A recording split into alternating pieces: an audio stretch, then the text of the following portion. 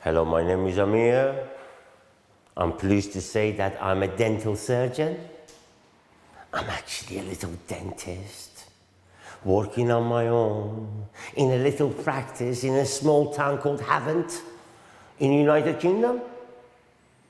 I'm here to talk to you, a budding dentist, a dental therapist, a midwife, a nurse, anyone, but especially you, about liver disease and hepatitis, about liver disease and cirrhosis, about liver disease and patients who are jaundice, in particular, so that you would know what to do and hopefully you would know what to say should you ever be confronted or presented in an exam situation with a patient who is jaundice. And that is the first question, isn't it? Would you agree with me that this imaginary patient, whom we're going to call Mrs. Horn, a 49-year-old patient who is pretty much deeply jaundiced in that slide, is jaundiced or not? And if she were very jaundiced like Mrs. Horn is, what would you do? What would you say? But the first thing is, you tell the examiner, I would like to put my patient, Mrs. Horn, under good light. The light in June, like this morning, is very good. The light in December is not so good. And you would put Mrs. Horn under good light, and you would be looking in her eye, and you would be looking at the sclera of the eye. And in order to do that, you depress the lower eyelid and you look at the yellow staining of the sclera. You look at the sclera because the sclera is white in color and shows up very well. You tell the examiner, I think my patient is jaundice, and he will say, make sure by looking at the sclera, and you tell him that you have. And she's pretty much deeply jaundiced and evident. The examiner would then say to you, are there any other conditions where you can get a yellow sclera bar being jaundice? You tell the examiner no. I mean, there are other causes of yellow pigmentation of the skin, but they don't usually affect the sclera. They don't usually attack the sclera. The examiner will agree with you. The examiner will then refer you to Mrs. Horn and say to you, what do you think is the likely cause of Mrs. Horn's jaundice? Or may say to you, what sort of jaundice are there? You tell the examiner there are 3 sorts of jaundice. Jaundice that is caused by liver cell disease, which we call hepatocellular. Jaundice that is caused by obstruction to the liver, biliary obstruction. And 3, hemolytic jaundice. That is excessive breakdown of red blood cells. Because bilirubin, the name we give to this yellow stuff, comes largely from breakdown of red blood cells and that of hemoglobin. The examiner will accept that and will say to you, in view of Mrs. Horn's jaundice, which is pretty much severe and deep, which one of the 3 do you think is the likely cause of Mrs. Horn's jaundice? You tell the examiner that you're pretty much certain that it is either 1, hepatocellular, that is jaundice which is caused by liver cell disease, or 2, biliary obstruction, obstruction to the liver. I suppose that would be a good bet. Because the only thing you're looking at the moment is the depth of jaundice. Whether it's mild, whether it's moderate, whether it's severe. And Mrs. Horn's jaundice is severe. So it cannot be hemolytic jaundice. Because hemolytic jaundice is always mild. patients are not deeply jaundiced. They have signs and symptoms of anemia because that's what goes in the lesion. And if you were to check their liver function, it would be entirely normal. And even if you were to break down all your red blood cells, break them all down, your bilirubin level will not rise very much. Mrs. Horn's bilirubin level is perhaps 30 times the normal. So it cannot be hemolytic jaundice. So the answer, you tell the examiner, is either 1, hepatocellular, or 2, biliary obstruction. Now the examiner may now just try to trip you up a little. That's what his job is. That's what he does. And will say to you, tell me, what investigations would you now undertake to put the cause of Mrs. Horn's jaundice in one category or other? You tell the examiner, without being rude, that you would not undertake any sort of investigations at the moment, but you would merely conduct a pertinent history. In particular, you would like to ask Mrs. Horn 6 questions. The examiner will be pleased with you and will tell you to proceed with your first question. And you tell the examiner, I would like to know something about the color of Mrs. Horn's stools. In particular, I would like to know whether they're lighter or whether they're darker. And I'm afraid, in either case, whether the cause is hepatocellular or biliary obstruction, stools become lighter and there is a tendency for diarrhea. You mustn't lead the patient. Very much like the examination in chief in the High Court. You mustn't ask leading question. Have the stools become lighter, Mrs. Horn? Or have you noticed the stools become darker, Mrs. Horn? Much, much lighter. And have you noticed anything else, Mrs. Horn, about the motions? Yes. Loose, pale motions. The examiner would then say to you, well, how does that fit with jaundice? You tell the examiner, well, what color is the stools normally? Bile or breakdown product of it. Hence, if there is less bile going to the gut, hence less pigment in the stools. We don't call the pigment in the stools bilirubin. We call it stercobilinogen. But it is derived from bilirubin. That is, bilirubin is conjugated in the gut. Then you will perhaps be surprised to learn that bacteria in the gut deconjugated, turning it into stercobilinogen and urobilinogen. And then these can then be absorbed and excreted by the stools and urine, respectively.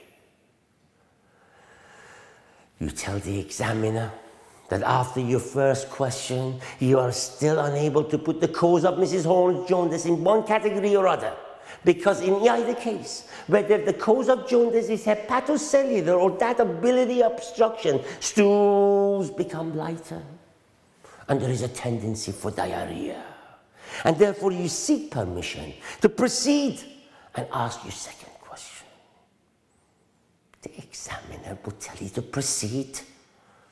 You tell the examiner, since the first question was to do with the color of Mrs. Horn's stools, I would like to know something about the color of Mrs. Horn's urine, because stools and urine go very well together. And I would like to know whether Mrs. Horn's urine is darker or lighter. And so, Mrs. Horn, can you tell us something about the color of your urine, please? Yes. Much, much darker. The examiner will say to you, well, how does that fit with jaundice? You tell the examiner, well, what color is the urine normally? Again, we don't call the pigment in the urine bilirubin, we call it urobilinogen. But as I've just said to you earlier on, it is derived from bilirubin. But the point about obstructive jaundice and that of hepatocellular jaundice, there is actual bile pigment in the urine, so the urine becomes much, much darker. And therefore you tell the examiner that after your second question, you are still unable to put the cause of Mrs. Horne's jaundice into one category or other.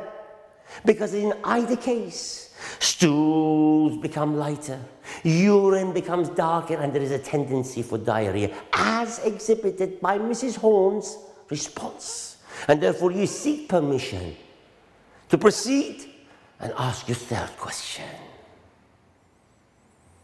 The examiner will tell you to proceed.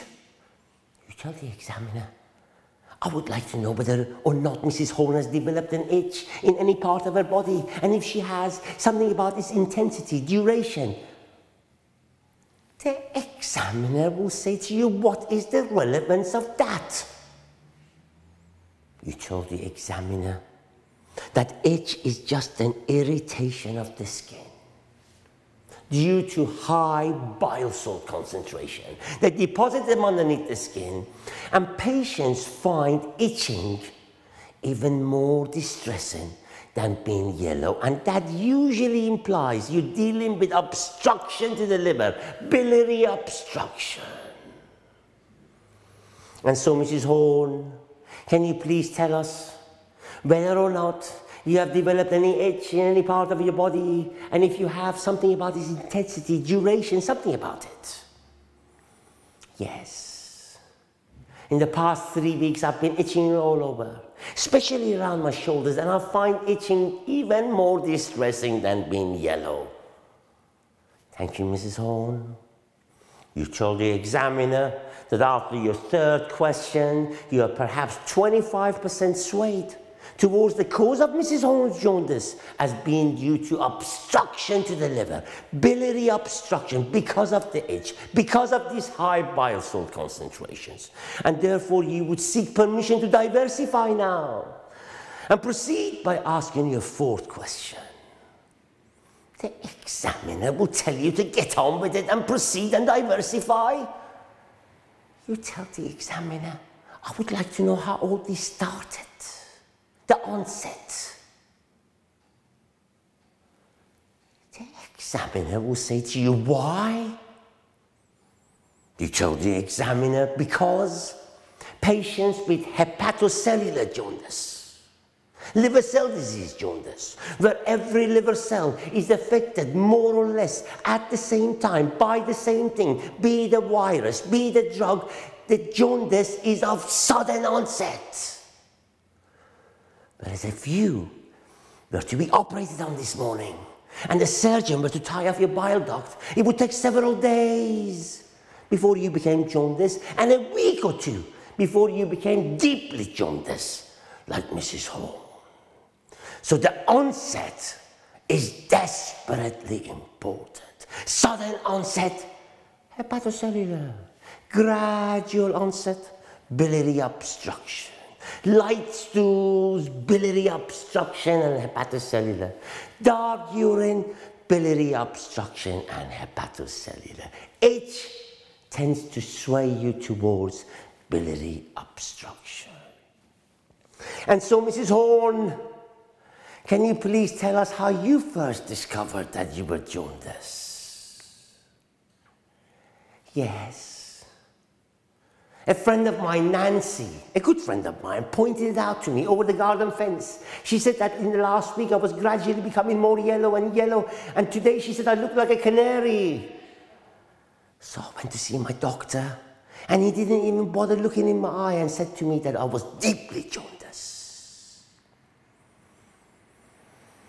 You tell the examiner that after your fourth question, because of this gradual onset, because of the itch, because of the light stools, because of the dark urine, you are now 70% swayed towards the cause of Mrs. Horne's jaundice as being due to biliary obstruction. Obstruction to the liver, and therefore you seek permission to proceed with your fifth question. The examiner will tell you to proceed. You tell the examiner, I would like to know whether or not Mrs. Horn has developed any abdominal pain or discomfort recently. The examiner will say to you, why? You tell the examiner, because I would like to rule out inflammatory things and things like gallstone and things like that. And so, Mrs. Horn, can you please tell us whether you have developed any abdominal pain or discomfort? And if you have, can you please tell us a little bit about it? Yes. The past 4 weeks, I've been having pain here. My doctor calls it the liver, the right hypochondrium. It's not so much pain, it's discomfort. It's not so much discomfort. I feel bloated. Thank you, Mrs. Horn. You told the examiner that after your fifth question, you're still 75% sure that the cause of Mrs. Horn's jaundice is due to obstruction to the liver. Biliary obstruction, and therefore you seek permission to proceed with your final question. The examiner will tell you to proceed. You tell the examiner, I would like to know whether or not Mrs. Horn has had any weight loss. The examiner will say to you, why should patients with jaundice lose weight? You tell the examiner, because they have malabsorption of fat. They have a thing called staturemia. That just means a flow of fat. And together with being off your food, anorexia means patients who are jaundiced lose weight. In fact, most patients who are jaundiced lose weight. And so, Mrs. Horn, can you please tell us whether or not you've lost any weight recently? And if you have, can you tell us a little bit about it? Yes. I've gone from 68 kilograms to 61 kilograms. I've nearly lost a whole stone. Thank you, Mrs. Horn. You tell the examiner that after your sixth question, you are pretty much certain, 75% sure, without having done any sort of investigation, that the cause of Mrs. Horn's jaundice is due to obstruction to the liver, biliary obstruction.